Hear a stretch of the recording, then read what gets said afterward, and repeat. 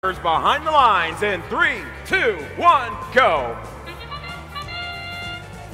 And here we go, folks. 325, the first to move away and out of their community, earning 3 points for the Blue Alliance right off the bat. 1787 on the move, now on the charging station for the Red Alliance. Big Squad has done the same at the end of the autonomous period, picking up those additional points for their alliance.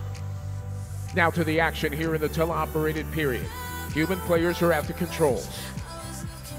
Keep your eye on the team from Milan. That's 2252, the Mavericks.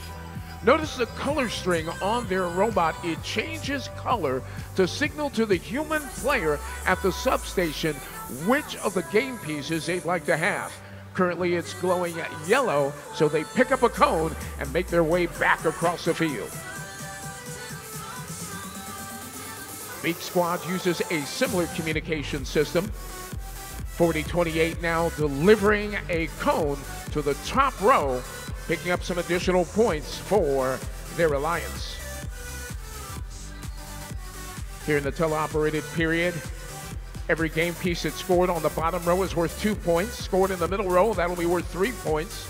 Anything scored on the top row will be worth 5 points. And of course, teams can earn an additional 5 points for each node, for each link. That's including 3 nodes on the grid. Less than a minute remaining. 2783 nearly toppled there momentarily. Engineers of Tomorrow have it firmly in their control.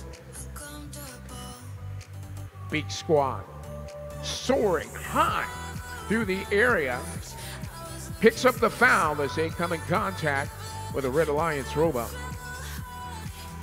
36 seconds remaining. Unofficially your score, 78-62. Blue Alliance out in front here in quarterfinal match number 2. Blue Alliance already securing 3 links on their power grid.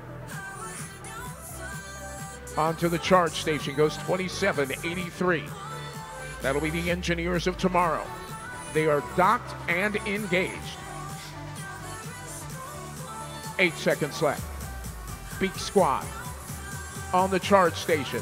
Their alliance partner joining them. Docked and engaged. Red Alliance does the same. 2 robots from each alliance. Blue Alliance will win this one 107-93. Red Alliance had the advantage in the mobility points at the very beginning of the match. They were tied up with their charge station, but it was their performance at the grid that